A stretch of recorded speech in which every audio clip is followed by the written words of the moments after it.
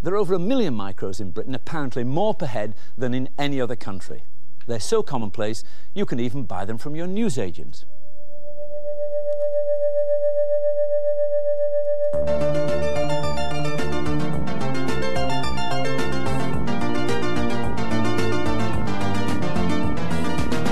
Do you have a computer? No, I'm afraid I don't. Well, yes.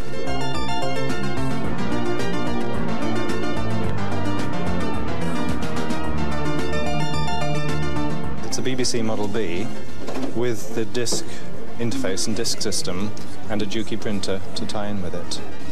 Yeah, I don't really know anything about them, but they seem pretty logical to the children. My school in particular has two pet computers. I have a Commodore 64, and I use for games, half for games and half for programming.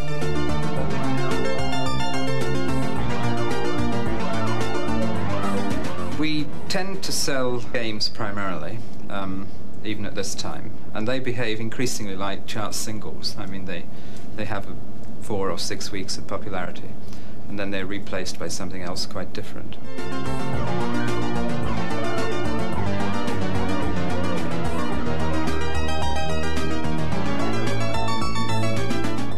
You really don't have to advertise too much to children. I mean, word of mouth is sufficient to transform an unknown game into a hit almost overnight. Most of the software we sell at the moment is on cassette. There's quite likely to be an increasing proportion on ROM cartridge and on disk in the next 2 years.